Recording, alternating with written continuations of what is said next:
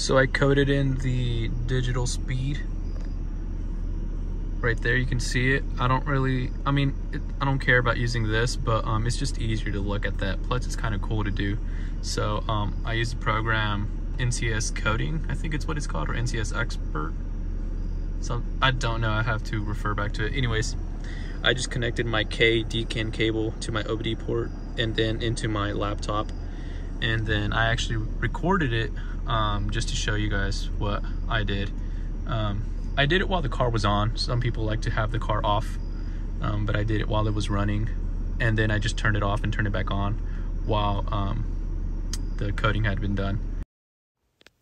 So you're gonna pull up your software and we're gonna be selecting NCS Expert. We're gonna be running that.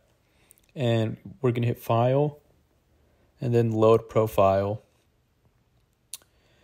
And then we're gonna hit Ref, there's NCS Expert Profile. That's what we wanna do. Select OK. And then you're gonna hit F1, followed by F3. And then we're just gonna scroll down until we find E89. That's for the E90. And the E91, E92, and E93. Select OK. We're gonna be doing the CAS. Make sure you select the CAS. OK. Then from there, we're just gonna hit the back button. Back, yep. And then process ECU. From there, I selected Combi because we're gonna be messing with the cluster. So, and then hit OK. OK one more time. Now, we're gonna read the ECU. You can go into change job, but you know, it's sometimes easier to just hit read ECU. So read ECU. Wait for the pop-up window to pop up. There you go. Then you can just close this out actually, but I'll just minimize it for now. All right, and then we're gonna go into our directory. We're gonna go into our C drive.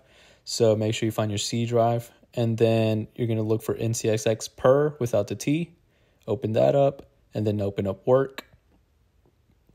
Now look at the time. It's 7:27.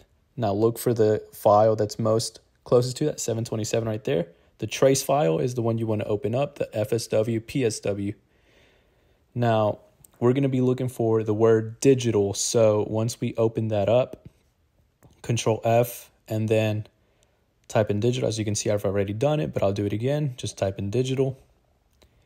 And then hit enter. And there it is. That BC Digital V is the one that we want. Right there, digital V, and then we're just gonna, that niche underscore part, we're gonna delete that.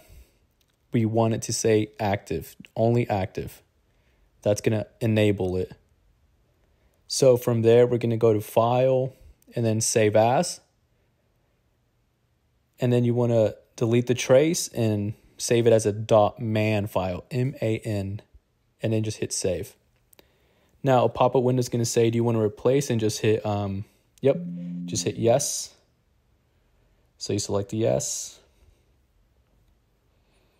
Close this window. Minimize that one. Now we're going to go to basic functions.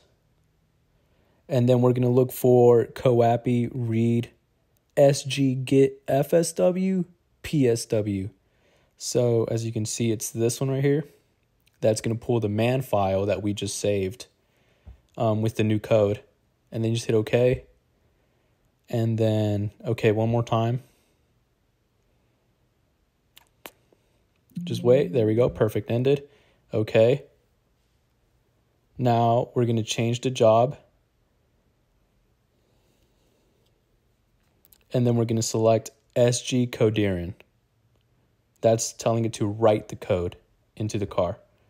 And then you hit execute job, and then you're good. This is the part where you're going to turn your car off and then turn it back on. Now I think it's time to hit you with a random B-roll.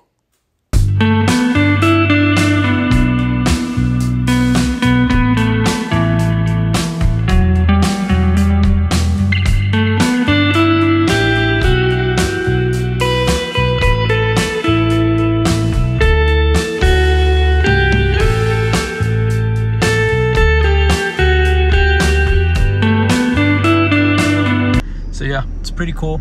I like using it. I don't know if it's accurate. I mean, it matches this, but then this, I've noticed that it's not really accurate to like when using a GPS or something. So it just matches that, and no biggie. It's off by a couple miles, but it's all good.